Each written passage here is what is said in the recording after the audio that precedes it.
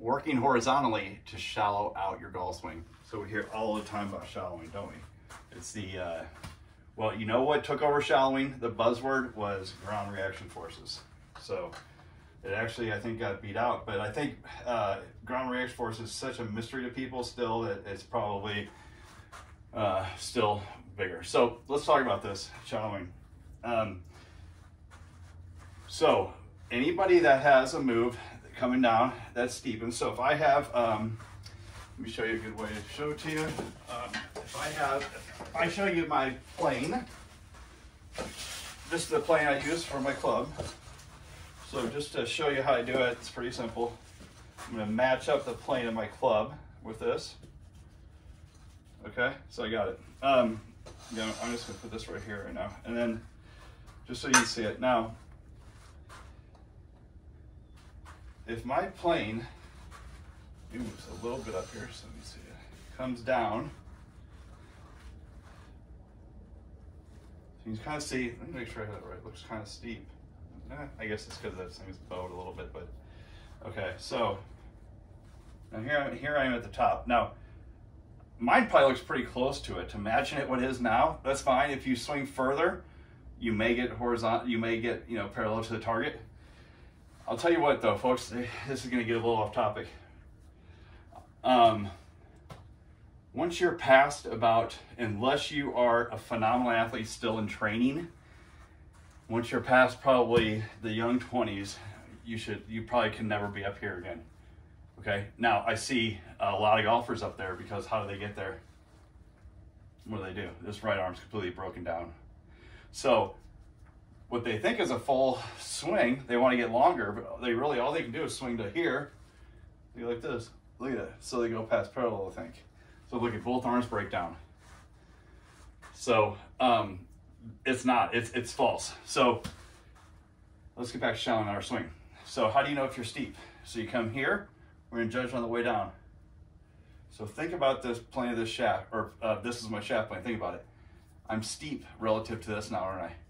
I'm not underneath it, I'm on top of it, aren't I? See that coming down right to the ground? If I was like this, it'd be the same bit. If I shallowed out, I'd be underneath it. So if I were to be like,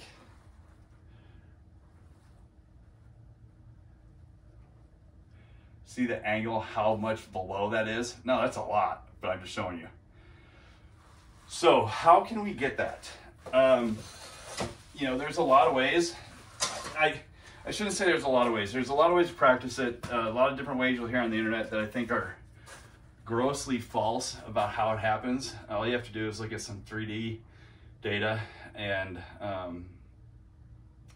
when you know what you're looking at, you can tell that how it works, and exactly how it works and what initiates and everything. But this is what we're going to work on.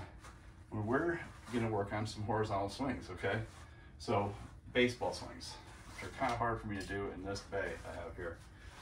But basically, if we're just like this is a lot closer to what we should be when we're down here. We're going to feel so much easier to go horizontal. So this is what I want you to practice, just like you're doing baseball swings, but we're going to go back. So the club's kind of opening on the way back. I'll do it a little shorter here. Okay, so the club's going to open a little bit on the way back, okay? Now when we come through, this is really important, folks. Eventually we're going to do this with speed, but when we come through, I want you coming through like this. See how we rotate the club face close? This is a great time to learn what it's like to turn the shaft instead of most of you out there who close it like this. This is how you guys close it, most of you. You wonder why you top. And you know, this is why you top it, because you have an angle of attack that's coming up at the ball. So work on your swing horizontally. So here, and we go, am I good here? Yep, and go on. And then you're gonna notice when you get down here, and I like to do it in stages. Those of you that have come see me, you see I do one, I go here, act like the ball's right there. We go, okay, and then I go down to here, act like the ball's right there. It's a lot easier to feel what we're doing after we've rounded ourselves out. So shallowing. So do a lot of stuff that is horizontal here until you can really feel it. And then you're gonna feel what it's like to start kicking your hips out and just let it happen naturally.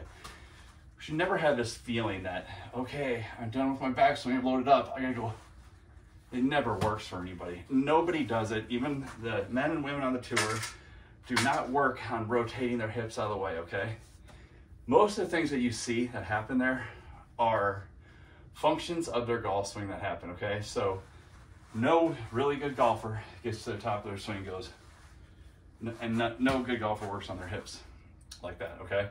Now, if they are having trouble with clearing, there's usually another issue, and it may be in drills. You start there and try to make sure you get back there, but that means there's different reasons going on along with just clearing. So anyways, this one got a little longer, but you guys got the shallowing drill, and we're gonna make sure we check it that we're here though. We're not gonna do this like here. None of this stuff, okay? We're gonna swing here, shallow, and we're gonna come through, and look how my body goes. It's so important, folks. Like when you do this at home or of course wherever you do it, get sound out front. You're gonna swing really fast. You're gonna eventually like this, and then I'm not trying to make a hips. I'm trying to get some power going here. So I went, and then I'm gonna get to here, and I'm gonna swing through though after that. It's just like if I want to throw a ball far, what am I gonna do? I'm gonna go like this, and see how my hips went like this. I didn't try to open my hips. I went like this. I just know I got to get power by the hips going this way, my arm going back this way. And that's kind of what you're going to be working on with this shallowing drill. So I would always say this, go for those of you really working on it up here, do one up high, one here, and on the fourth one, you don't wait more than 10 seconds, you go, okay? There's something about that 8 to 10 seconds in our brain that we have to hit it that quick. So do 1, 2, 3, 4, hit, okay? Thanks for watching. Erik Schjolberg, EJS Golf, EJSGolf.com.